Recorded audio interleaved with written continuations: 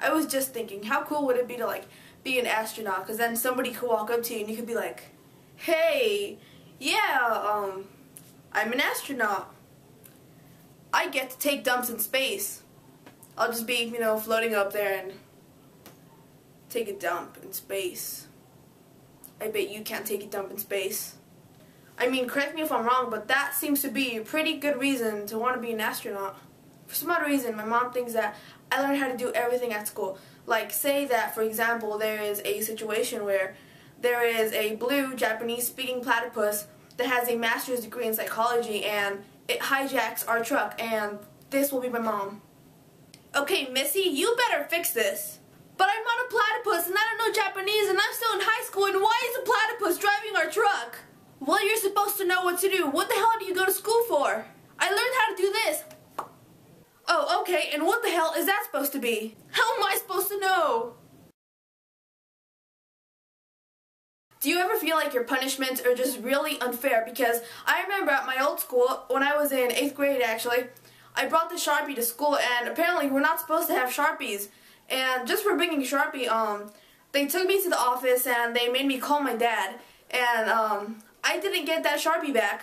So my question is, what if they caught me with like a crayon? Alright, crayons. All the cool kids have crayons nowadays. Missy, what is that you're holding? No, Principal, it's not a crayon. It's not what it seems. It's a cigar. Oh, how you wish it was. Off with her head.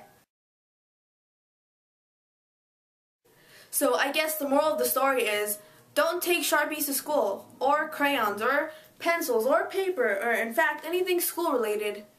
Don't even take a backpack to school. What's school for? I don't get it.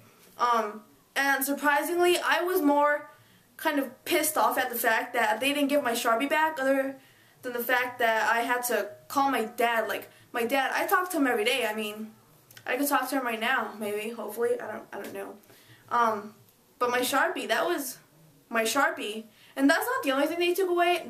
They also took away my water gun. And that's just wrong.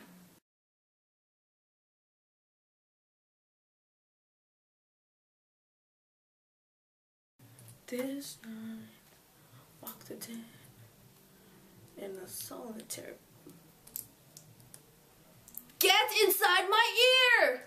Yeah, earlier this week I actually tried to like shove another earbud into my ear when there was already like one in there, and it wouldn't like go in there, and it sucked. Not too long ago I was in humanities, and the class was going over things that we can and can't have in our essays, and it turns out that like we can't have cuss words in our essays. It's either that, or if we do, we're gonna have to like put all those like number signs and asterisks and all that cool looking stuff to replace like the cuss words.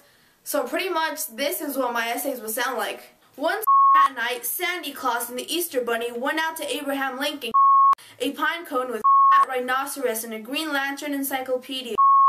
The squirrel went bye-bye, a water full of sand. And that's why the sky is blue. Thank you. So, let me hear your opinion in the comments below, because I think that I'm just going to like ace this next essay. It's pretty clear about why the sky is blue, and I think that has like a lot of details that a lot of articles and things they just don't mention. It gives you like the entire story of why the sky is blue, and it's very logical and scientific and stuff. So let me know what you think of it in the comments below. And don't forget to thumbs up and subscribe. I like yellow string. That's right, yellow string. Yellow string, it's string that's yellow. Just like Walmart. A mart for walls. Thursday. The day that's Thurs. That doesn't make any sense at all. But yeah. So, goodbye.